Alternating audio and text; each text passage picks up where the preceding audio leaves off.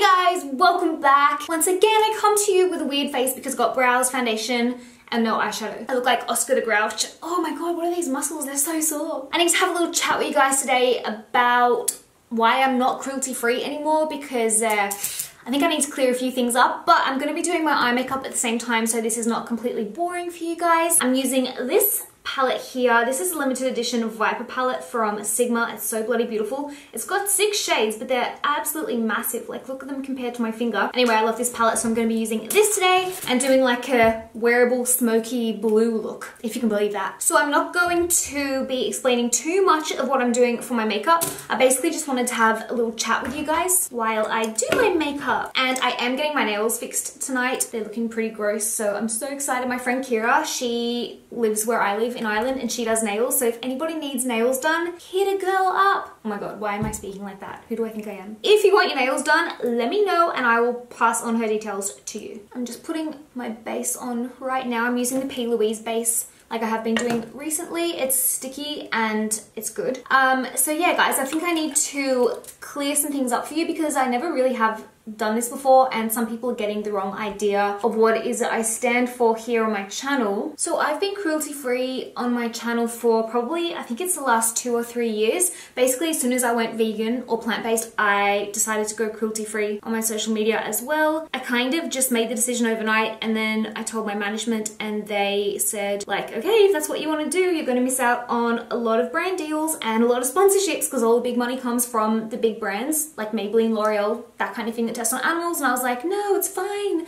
I'll be fine, I'll make a living. I can't ethically promote makeup that's being tested on animals. And looking back, I can see that I really kind of it was a big decision that I made very fast because I did lose so many brand deals with companies that I had been working with previously. And in the 3 years since I went cruelty free, I've had to turn down hundreds of thousands of euros worth of brand deals from brands that still want to work with me that I won't accept. And if I tell you that that doesn't take any self-discipline, I'd be lying because it's hard. Like when I'm saving so bloody hard to buy a house and paying 2 years of tax at the same time, I'm trying to feed 6 donkeys, 4 dogs, and myself. It's like, it's difficult, but I do it.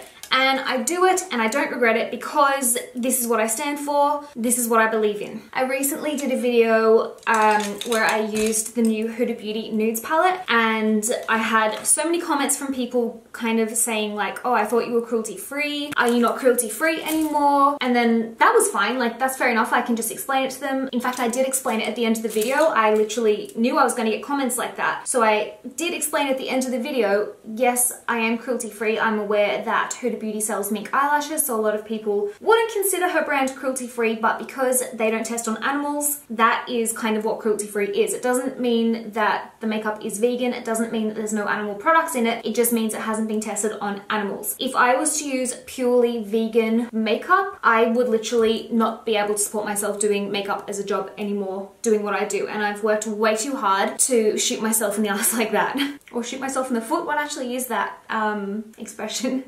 I'm probably coming across like really intense in this video, and that's because I feel so strongly about this subject. And yeah, I've been getting a lot of comments that you guys haven't seen because I've just left them in held for review because they've been quite abusive. But a lot of people have been kind of abusing me in the comments because they don't think that I'm a good enough cruelty-free makeup artist. I'm not doing a good enough job in their eyes. I shouldn't be using Huda Beauty. I shouldn't be using any brands like Urban Decay or Too Faced that are owned by parent brands that do test on animals. Like, I really can't win in this situation because I wonder, like, would these same people, when faced with having to turn down so much money in job opportunities to stick to their ethics, would they be able to do it? Like, they're out there judging me, but I'm doing this every week. You guys don't get to see that, obviously, because I'm not going to publicize every time I turn down a big brand deal, but it happens. And then I see someone else who's not a cruelty-free influencer doing the job that I was offered, and I'm like, oh, like I really need that money. I would have loved to do that job. I just wish that brand wouldn't sell in China, which is the majority of why I can't use brands, because they sell in China, and Chinese law is that if a product is imported into China but not made in China, then the Chinese government will test those products on animals. So that means I can't accept jobs from Maybelline, L'Oreal, I won't use NARS makeup anymore, or I won't promote it. Chanel, I used to work for Chanel, I wouldn't work for Chanel now because again, they sell in China.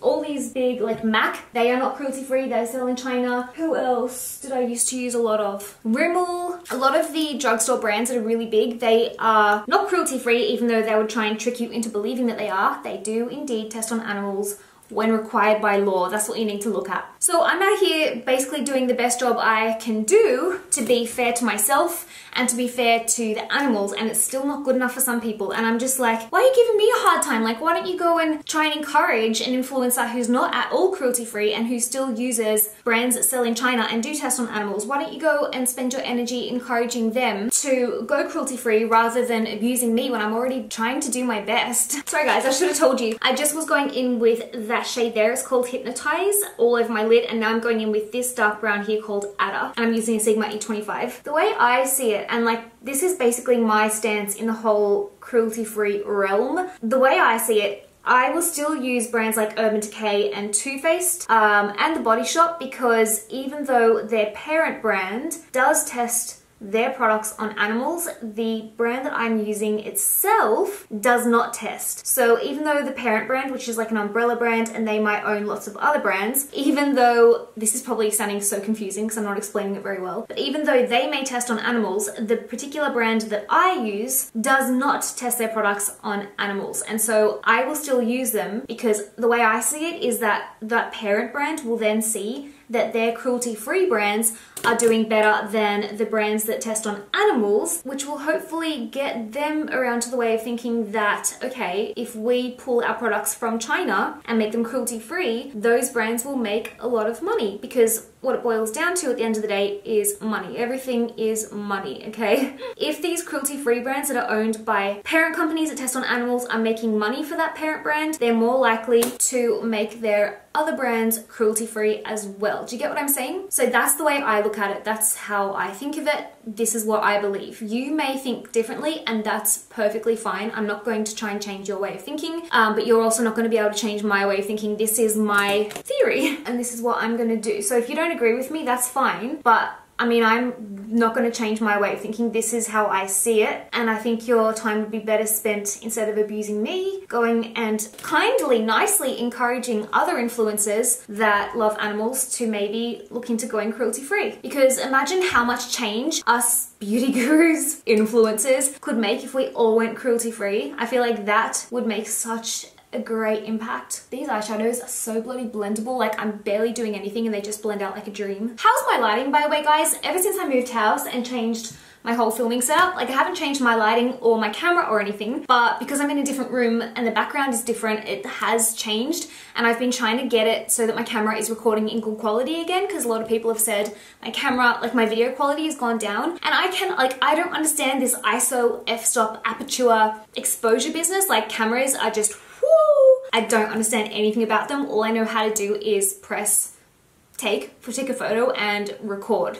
That's basically all I can do. But Darren was mucking around with it, and then I was mucking around with it, so I'm hoping that this will be good, what you're watching right now. But let me know down below what you think. Is it too bright? Is it too dark? Let me know what you think. Let me know. I don't know what to do. So when it comes to brands that sell mink eyelashes but don't test on animals, obviously I know that mink eyelashes are not cruelty-free. These minks are not, they're not kept in nice little farms where they're brushed sweetly and nicely every day and they have a lovely life. As much as a brand will lead you to think that that's what happens, that is not what happens. If you just Google it, you'll actually see minks are vicious. Minks don't like people. It would be impossible to kindly and sweetly and nicely brush a mink. The mink would probably try and attack you. They don't want to be brushed. So to say that like your mink eyelashes are made from like well-treated minks that live on a farm, I'm sorry, that's bullshit. I would never knowingly use or promote mink eyelashes. However, if a brand sells faux eyelashes, like faux mink eyelashes that is just made from like synthetic hair, absolutely I'll use them, because I see it the same way as what I said about the parent companies.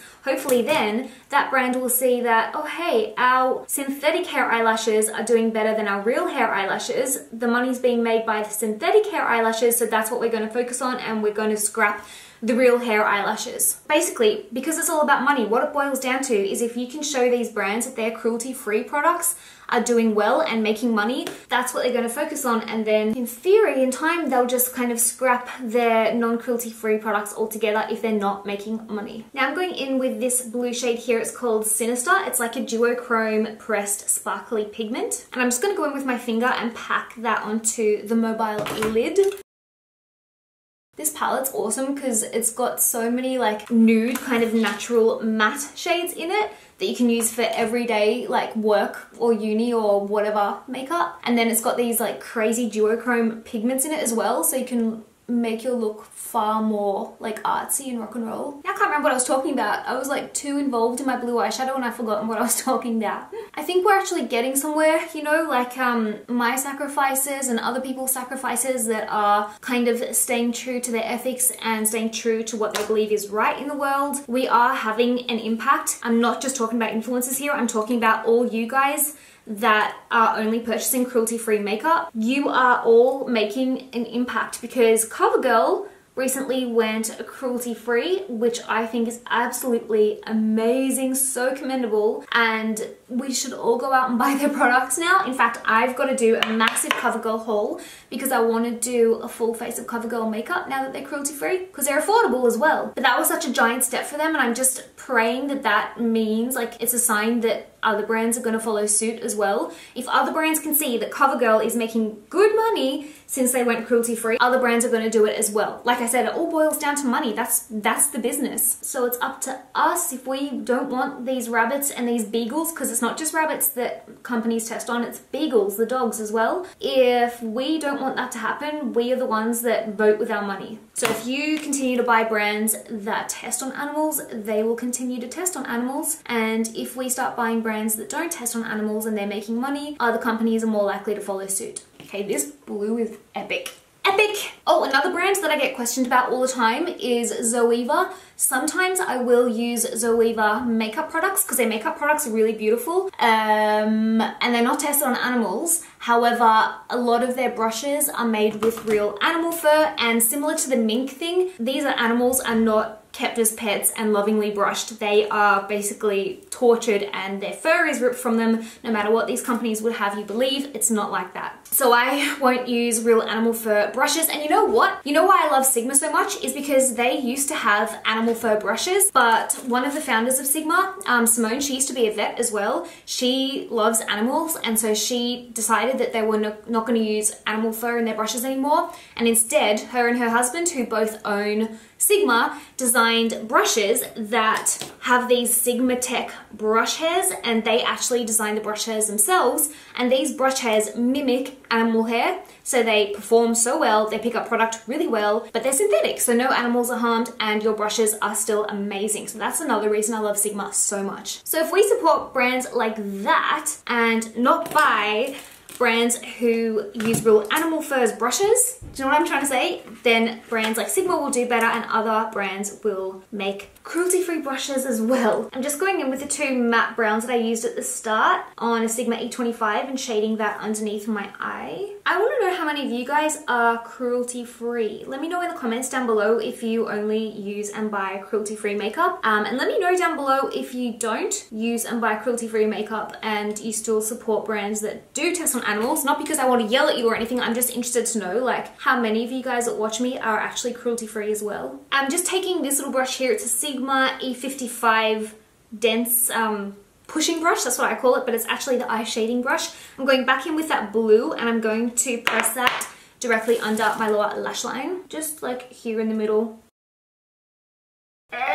Once again, I just got loads in my eye. Why do I do it? Do you know what's a weird thing about my eyes? My eyes are blue, or they're kind of like grey blue, but when I wear blue eyeshadow, my eyes look green, and when I wear green eyeshadow, my eyes look blue. What's that all about? I'm just taking another, this is an E20 short shader, and the highlight I'm using and also wearing on my cheekbones is Ofra Rodeo Drive Highlight. I love, love, love, love, love Ofra highlights. They are the best. My brain is off with fairies today, guys. I've got so much I need to like get done before Christmas, as I'm sure you all do. This is such a hectic time of year. Okay, I'm gonna do my eyeliner. I'm gonna do a faux liner. If you guys haven't seen my faux liner tutorial, I'll put it up here for you guys, and I'll be back with you in 1 second. So my eye makeup is finished. I just popped some eyelashes on as well. I'll link all the products I've got on my face, including my lips, down below for you guys, because I always get asked what I have on my lips, and it's usually always the same lipstick. So basically that's all I had to say. I hope that kind of clears some things up for you guys. Yes, I do use cosmetics from brands that are owned by parent companies that do test on animals. I do use products from brands that sell mink eyelashes, but I wouldn't use the mink eyelashes, I wouldn't use the animal hair brushes, and I wouldn't use any makeup that is tested on an animal. I've told you my reasons, that's my stance on it, that's what I believe in. I know I'm still gonna get comments down below from people that think that I shouldn't call myself cruelty free, from people that say I'm not doing a good enough job, from people that are more cruelty free than me or better vegans than me. I mean, the fact of the matter is I'm not trying to impress anybody. I'm not out here to live up to anybody else's standards. I'm just living my life, doing my job, trying to help people,